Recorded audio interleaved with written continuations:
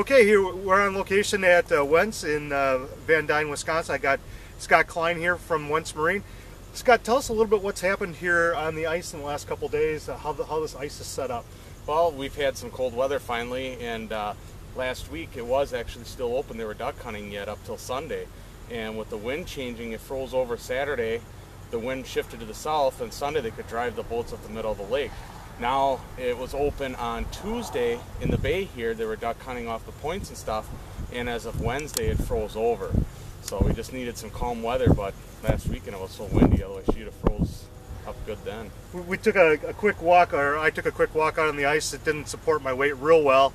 I would say an inch or two of ice here at that. Is that what you would say? I Maybe would a guess little more? probably 3 to 4. We had on Wednesday before Thanksgiving, there was 3 guys out here in clamshells fishing, and I was really surprised because it was Tuesday morning, it was open water.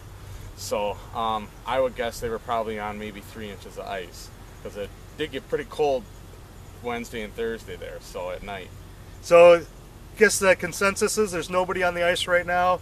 We're getting close to having this being prepared for first ice fishing.